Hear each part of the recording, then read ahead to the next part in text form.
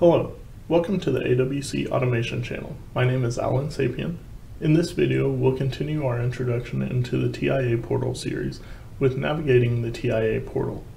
As mentioned in previous videos, TIA, or Totally Integrated Automation Portal, is an all-in-one configuring and programming software that encompasses PLCs, HMIs, drives, PC systems, and smart control devices. Let's start by creating a new project. Select Create New Project and give your project a name. Please note that you can specify a path for your project.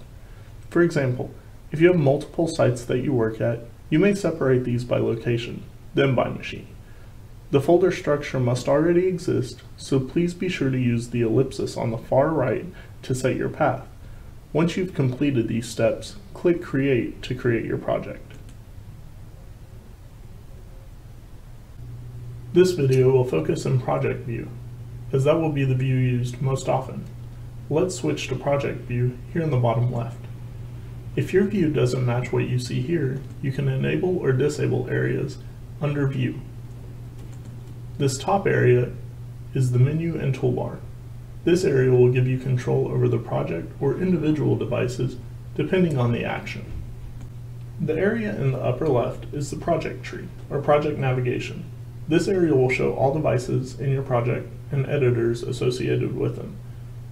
The area below that is the Reference Projects window.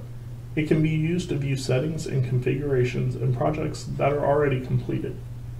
Below that, you have the Details view.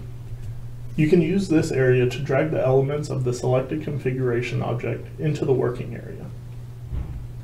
This large center window is the working area. Objects open for editing will show here. If several windows are open in the area, they will show at the bottom as window-like tabs. This window below the working area is the inspector window. Here you will find additional information of any selected item in the working area. You can also view any system information from generating a project. This area on the far right is the task cards area. The displayed task cards will change based on the mode of the software and the task currently being performed. Hardware configuration will show the hardware catalog, and online and diagnostics will show the status and control of the online device. For further assistance, products, or training, please contact us at 1-800-AWC-INFO or www.awc-inc.com. We are here to help.